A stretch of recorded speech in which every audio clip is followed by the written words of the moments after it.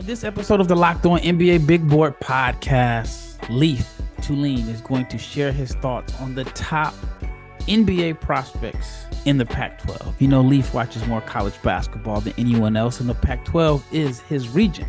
So find out Leif's thoughts on the top NBA prospects in the, well, I was ready to say the now defunct Pac-12, but it's still alive and kicking as of right now. But find out soon who Leif thinks are the top prospects out on the West Coast.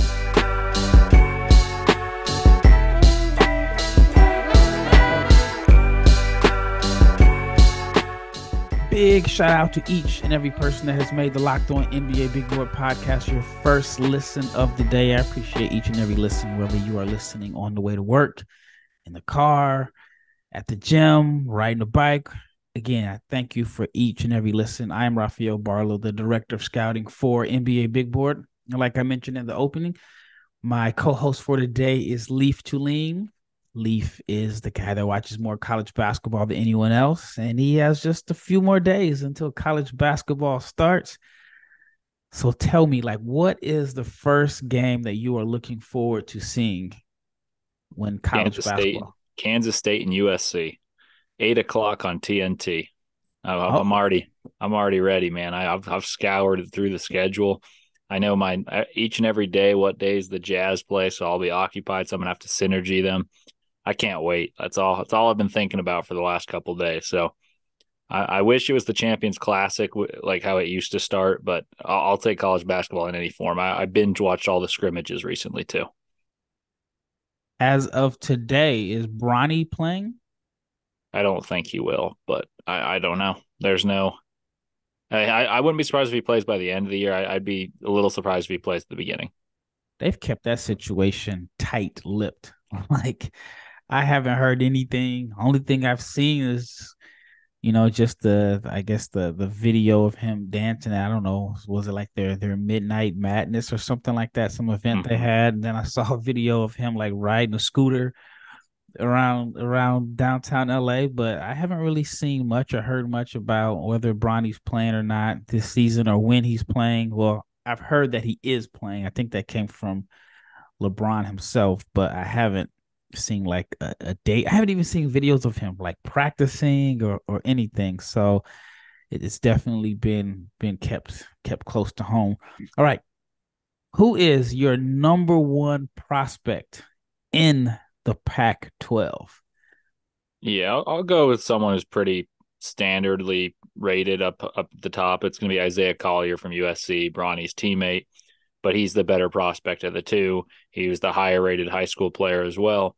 He's a big guard, gets downhill, creates. I think it'll be very interesting to see how he and Boogie Ellis, who is the returning lead scorer for USC, how they mesh and how those two coalesce, because I think that'll really make it USC if they mesh well as a good team. And I also wonder how that impacts Collier's stock, because if he's playing on the ball but feeding someone else scoring, do people view him as a scoring guard that has the capacity to score in the NBA, or vice versa? If he scores and doesn't create, what are the pundits going to say? So I am curious about that, but I do think he's got the most talent of any player in the Pac-12, so he's my highest rated player. Do you have any concerns about the jump shot?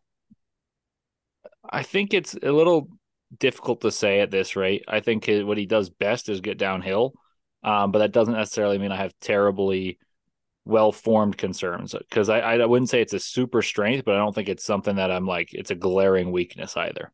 I think it might be a glaring weakness, man. I think he's a guy that has been so good at getting downhill that he really hasn't had to shoot jumpers in games, because he can get to his spots whenever he wants to. I mean, you could say he's bigger, stronger, and faster than a lot of the guards that he's faced.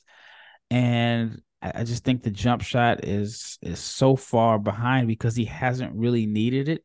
And then I think it's going to be even shakier off the catch. I think he should be able to be maybe decent off the dribble pulling up, but I mean, if you think about Isaiah Collier, how many times has he probably played off the ball and had someone feeding him passes on the catch? I have some concerns about the jumper, but other than that, man, I think he's a phenomenal playmaker, and he just has this impact on games and the way he just makes people better. So I like him a lot.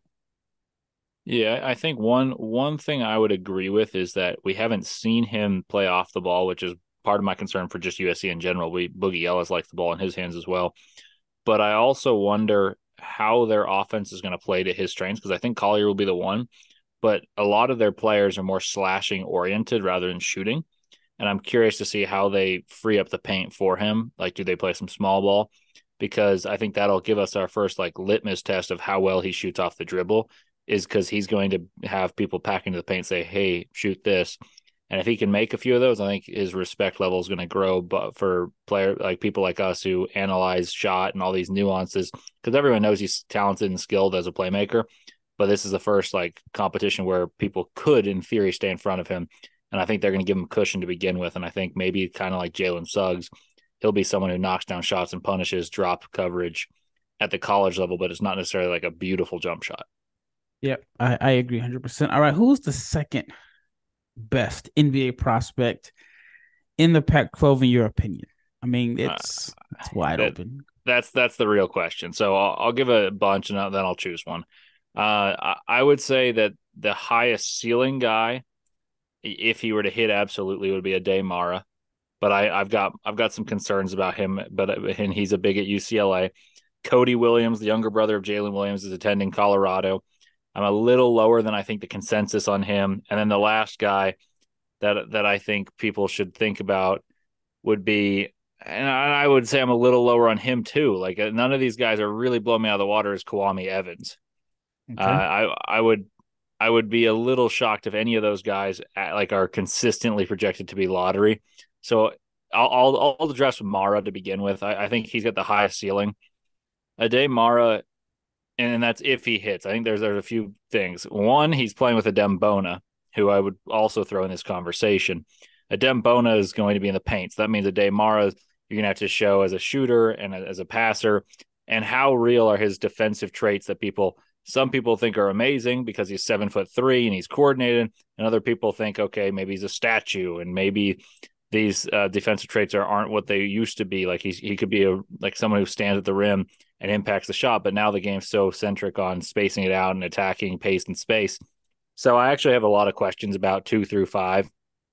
Collier is like easily the best prospect. So I don't have a strong feeling about any of the above. I think college basketball is going to really help um, like differentiate these guys. Because I think a lot of these guys are kind of floating on rumors. Like even Cody Williams is using a lot of, hey, my brother's Jalen Williams, which I think is giving him bumps.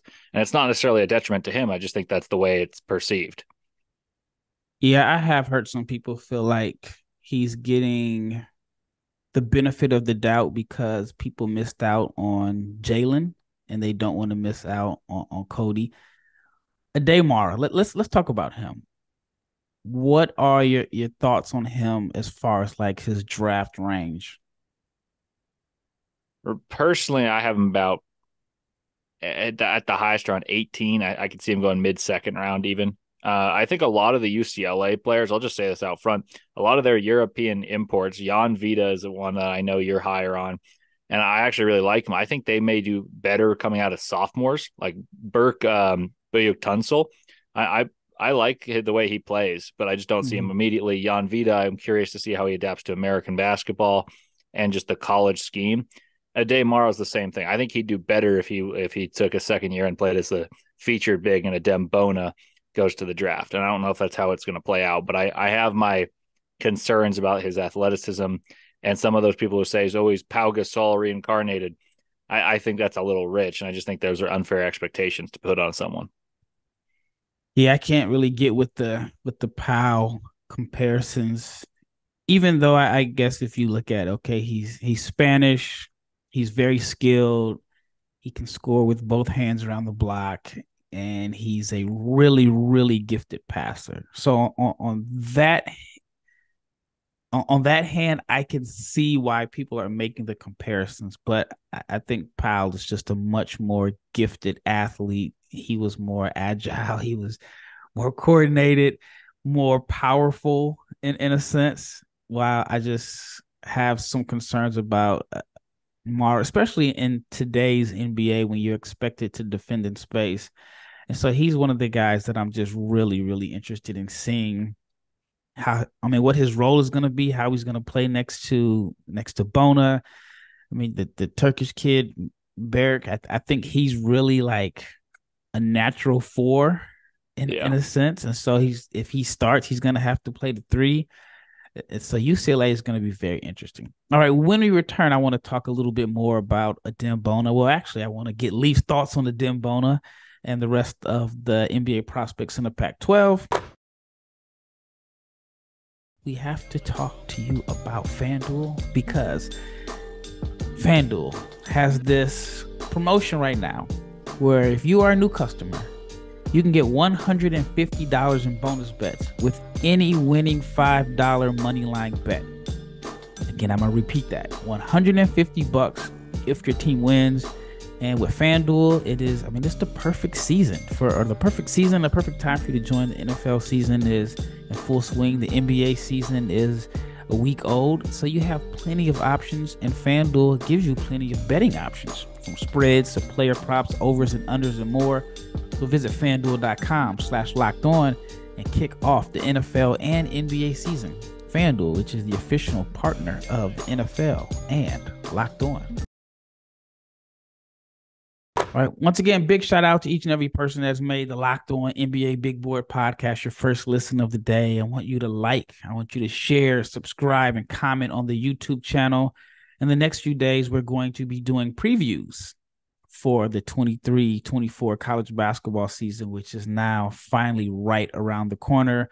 I dropped an episode yesterday with my brother James where we were supposed to cover the top prospects in the SEC. We didn't make it past Kentucky. We ended up having this debate over Justin Edwards. I have Justin Edwards number one on my preseason board, and my brother thinks Justin Edwards is a late lottery pick. He doesn't see him as high as I see him. So it's a debate between brothers that we just happen to have recorded in the form of a podcast. So check it out.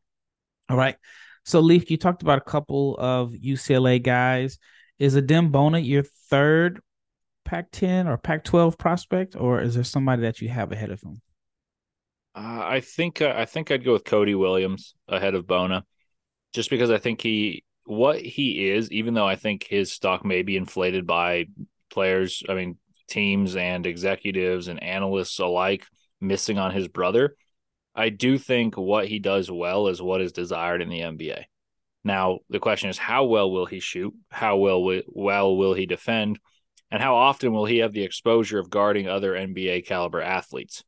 Because I think that's what hurt his brother, is it was like, oh, you're at Santa Clara, so you play Gonzaga twice and you had 2 good games against Gonzaga, but so be it. I don't think the Pac-12 is littered with wings this year that really are going to make you stand out. So I would put him third just because I think the archetype is more friendly than what Adem Bona's is as an undersized 4. But I do like undersized 5. But I do like Adem Bona. I think Bona is a guy who can compensate for his lack of height with athleticism, but I don't think he's really grown that much in 2 years, maybe even 3 years when he first was like on anyone's radar at all. And I know you know very well, having seen him firsthand while he was in Europe. For me, it's been 5 years. Well, it'll be 5.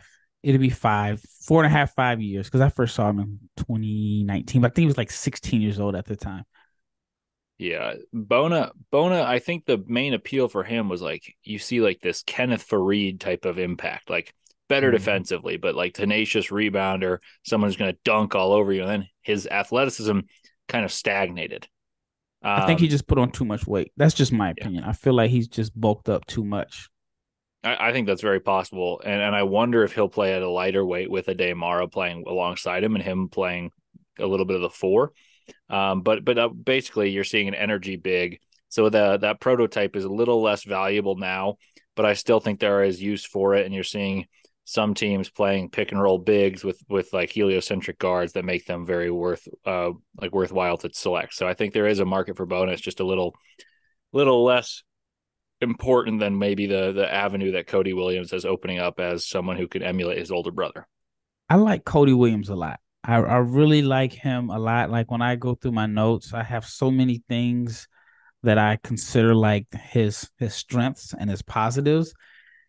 But then that outside shooting is very worrisome.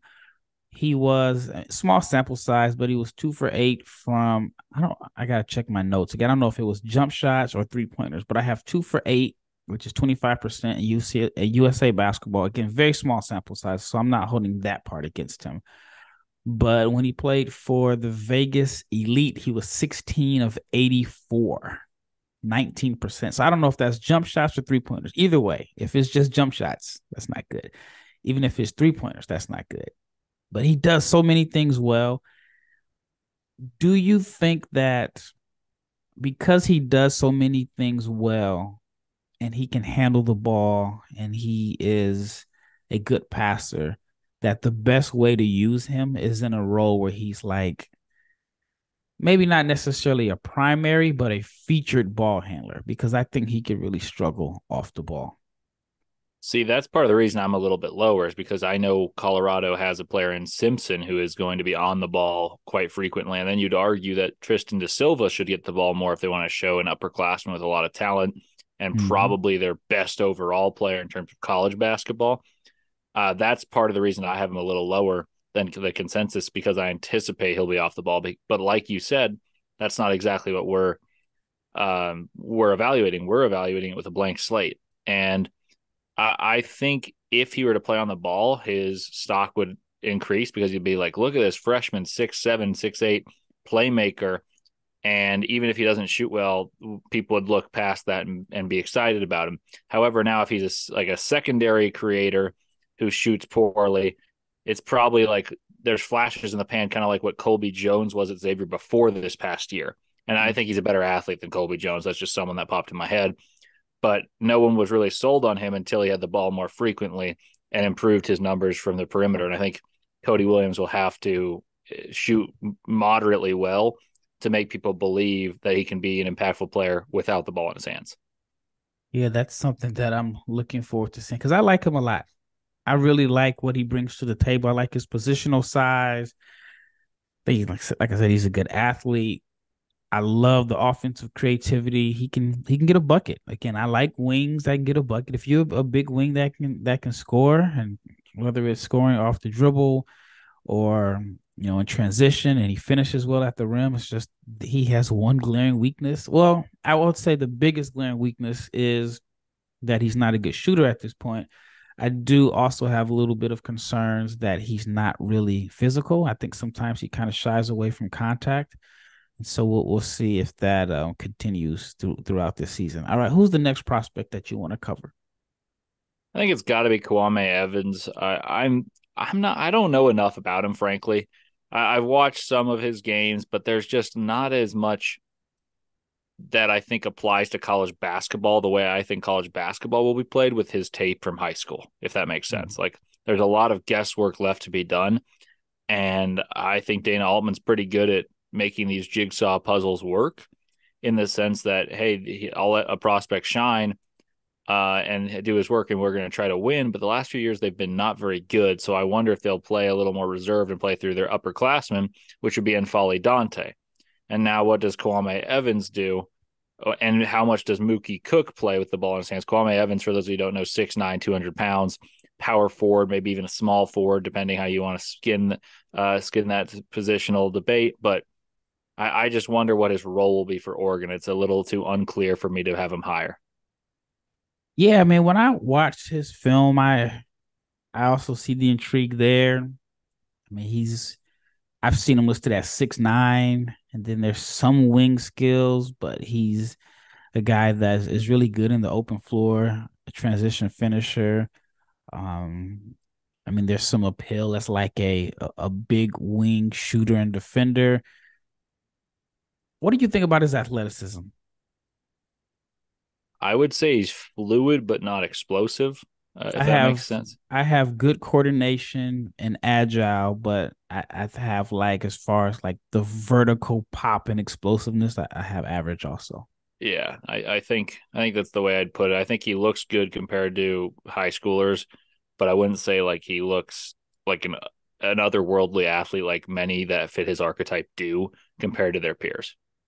So in my notes, I have good long-term potential, but for some reason just doesn't pop out on film. Struggled shooting, but had a positive assist to turnover ratio. Crashes the glass, and he's a really good transition scorer and cutter. Did he pop out on film to you? Not really. I think you knew who he was just because he's bigger and more fluid than most guys that he played with or against. But yeah, I would say a guy who popped out more on film, but I just have some reservations about would be Mookie Cook. I actually had a conversation with one of my good friends he doesn't do this full time or anything, but he knows a lot about the NBA draft, and we always bounce ideas off each other. And he really likes the way he plays and thinks he could be someone who sneaks his way into higher in the draft than most people think. I think he's got more highlight worthy skills, but I just don't know how his skills translate to college as much as the size and fluidity probably helps in some capacity for college basketball of Kwame Evans.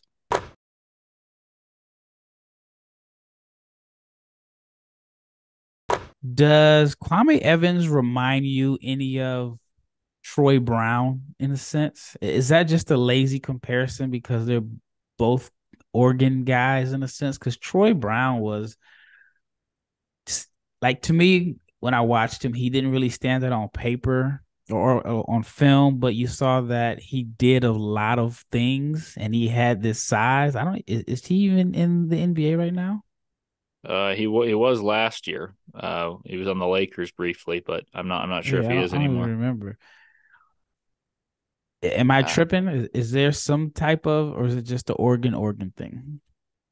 I can see it. I think I would argue that Evans is probably more athletic than Brown, but that's with the most recent viewing of Brown being more like a spot up guy in the NBA who's trying to carve out a role playing like a shooter, which he wasn't in college. Yep. So that there, I'd put that caveat in terms of my impression being a little bit tainted. I do think there's a higher ceiling for what Evans was. Like I was not personally very high on Troy Brown when he came out of the draft. I think he went 15th, but He went I pretty just high. yeah, I had him as a second round pick that year.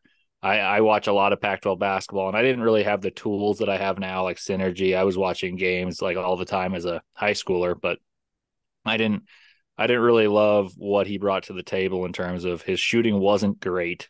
His defense wasn't great. His athleticism wasn't great. And he was good at a lot of things at the college level, but they didn't really like shine out to me as something that would translate. I think there's more possibility for Kwame Evans to have skills that translate.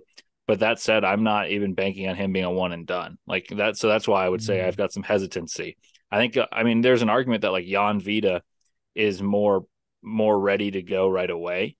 I still think the UCLA guys, like I mentioned earlier, Berke, Buyuktuncel, I even think they have a French guy. I'm forgetting his name right now that I think is a 2-3 year project. Ian, I think it's I know it's like Ilion Fubul or something like that. Yeah, Elion.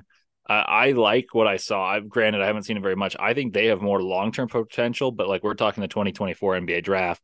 So I think it's a little bit of a barren cabinet, to be honest. And one upperclassman I'll toss in real quickly would be Tristan da Silva. I think da Silva has enough shooting and enough like know how, guile to make an NBA as someone who can play like a reserve role. Kobe Johnson. I like Kobe Johnson too. I like him because he seems like he has a very translatable role to the NBA. Like he is someone that every team is looking for that type of guy. May not have like this tremendous upside that people are looking for. I think he's a guy that there's going to be a lot of players drafted ahead of him that won't stick, especially in this Yeah. 2024 draft. I think is so wide open, but I think he's very, very safe. And I think he's a guy that could be a second round pick that ends up playing like 9, 10 years in the NBA. What are your Yeah, thoughts on his strengths and so some areas that you want to see him address this year? he actually was the next guy I was going to bring up. I think the obvious thing would be that his perimeter shooting is kind of like a swing skill. If he really shoots it well, he'll stick because defensively, I think the award will go to a big just because the conference is extremely big heavy. Maybe Braxton Meah would be my favorite for the defensive player of the year. Maybe I love him. Joshua Morgan, his Kobe Johnson's teammate. But if it were like, hey, who's the player who takes the toughest assignment the most frequently and does a great job? It's Kobe Johnson by a landslide to me.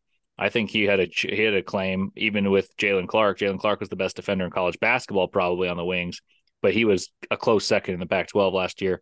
He reminds me a little bit of like Torrey Craig in the sense that Mhm. Torrey Craig's probably a little more thick, a little more rugged, but he's not someone who's going to shoot a ton, but he's going to slash, put himself in good situations, and be someone who influences the game in a positive direction, both offensively and defensively, because he doesn't force up shots. He's going to drive and kick.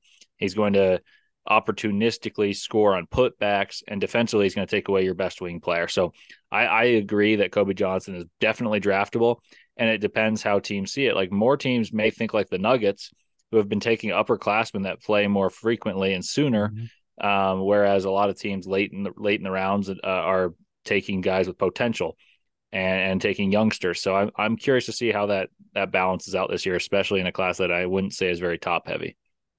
Yeah, Kobe Johnson from USC. I have him listed at 6'6", 200. I think he carves out a role as an energy player. Very good, or has a knack for getting offensive rebounds and making hustle plays. What I think that he can do that I would like to see a little bit more, which I think could help his draft stock. I would love to see him get some actions out of ball screens because I think he's a good decision maker and passer. And I would love to see just if he can make plays out of ball screens. He could be someone that if he doesn't get that opportunity in college, and then all of a sudden you see him in summer league, and you're like, oh wow, he can make plays for others. Because I like I said, I think he's a good passer and ball mover. I think he's unselfish. I think he's like the perfect role player because his game is already suited, or he plays the role now that I think he's going to play in the NBA. So I think that helps. But like you said, the swing skills, the shooting, and I mean he was respectable. He shot like 36% from three last year. He shot like 60% at the rim. He's a good foul shooter. So everything is there. But like I said, I'm predicting a younger player with the perceived higher upside will be selected ahead of him, but Kobe will have a longer career than several guys drafted ahead of him. Yeah, I said Torrey Craig. He reminds me a little bit of Bruce Brown as well. And not necessarily what we saw with the Nuggets that got him a $22 million contract, but like what Bruce Brown did with the Nets. Someone that'll embrace a role, rebound, defend, defer to players that are better with the ball in their hands, and then just be like happy to get shots. And he'll work as a corner 3-point shooter. I think a lot of like the better known player that in college basketball that is comparable as Kevin McCullough. I think Kobe Johnson's a far better shooter than Kevin McCullough, and Kevin McCullough would have been someone I would have drafted last year, even though he looked very poor at the combine. But I think he'll have a lot of people liking him again this year after Kansas is one of the better teams in the country. Yeah, I mean Kansas is gonna be really good. I mean the swing skill for Kevin is definitely definitely the shooting, but even then, like I think Kevin could have a Bruce Brown type role because we did see Kevin play point guard at Texas Tech, and that's what Bruce Brown played at Miami, and so that's why I wonder like if Kobe is going to get an opportunity to show that he can make decisions with the ball, not necessarily just as like a ball mover, quick decision guy, but a guy that you can run pick and rolls through. Then I think that will really, really help out his draft stock. Was there any other players that you that you feel can be drafted this year? There's a couple I think are stretches, but there's a chance. I'm curious to see real quickly. We'll sell some people on Jan Vita because I know you and I and Richard have discussed him before, and I've said I'd prefer him to come out as a sophomore. But what's the appeal, and can you see him coming out this year?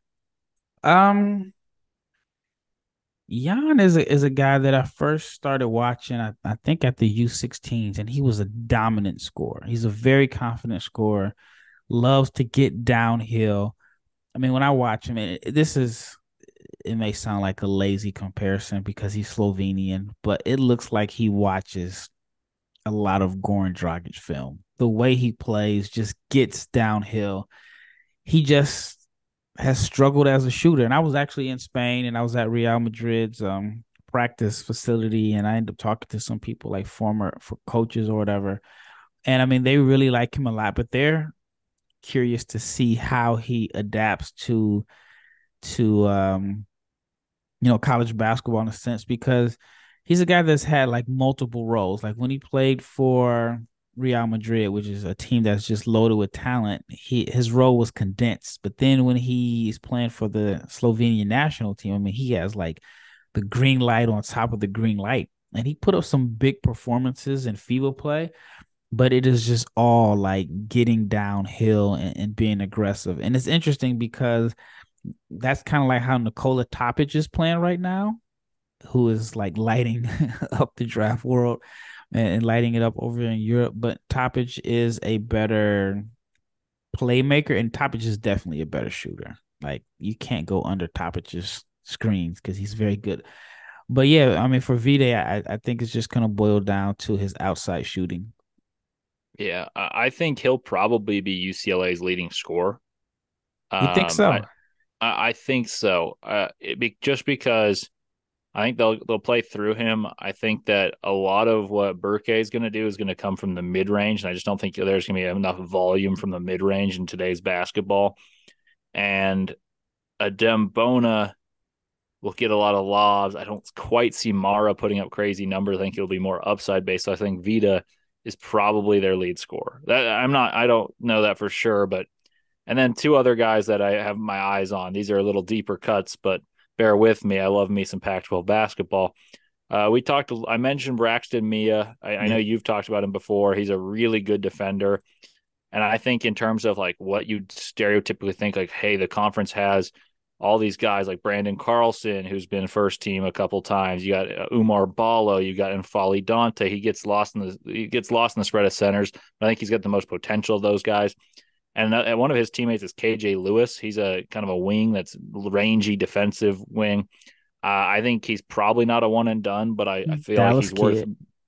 he's worth mentioning just because he's got a lot of desirable skills.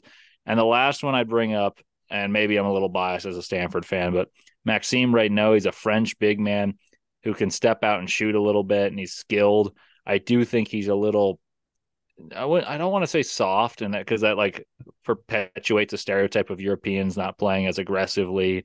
And I wouldn't say it's necessarily that. I just think he's got to work on the interior being a little more physical and scoring using his size, because what he's very reliant on skill and situation. But there are some games that he shows a lot of talent and he puts up double doubles. I think Stanford will be a little bit better this year, and if they are, he'll be a large reason as to why. Yeah, I like Braxton Me a lot. I think that he is very underrated. Has I mean everything that teams look for in like this rim roller. I mean, he's a phenomenal athlete. Was one of the nation's leaders in dunks. The question that teams may have about him is on the defensive end. Even though I know you say he's a great defender, but they play zone. It's Yes. so that's probably going to be something that teams are going to really wonder about him.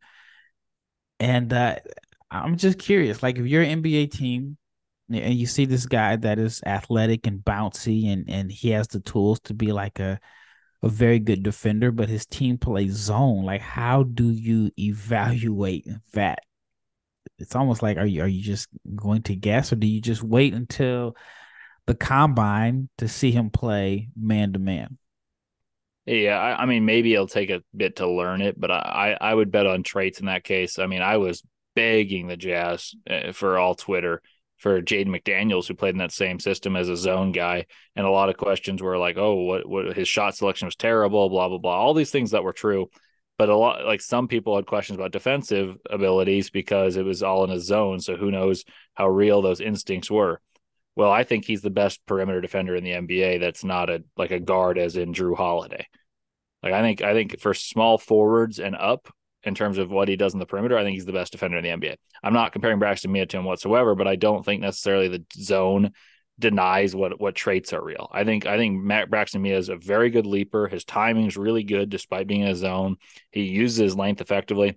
I would say he needs to not foul would be the Mhm. big thing. I think a lot of what he does is he leaps and jumps. But I think refining traits is easier than trying to have a player who like just somehow finds traits. So I actually see him as an NBA player, and I don't think enough people know about him. Yeah, I don't know why. Like I got some stats for you. Um, he shot 71% from the floor last year, 88% on cuts to the rim, 82% as a roll man, 94 in transition. And not only is he a good rim protector from a zone, but he had some amazing dunks last year. I'm talking Oh like yeah, backwards dunks, lobs.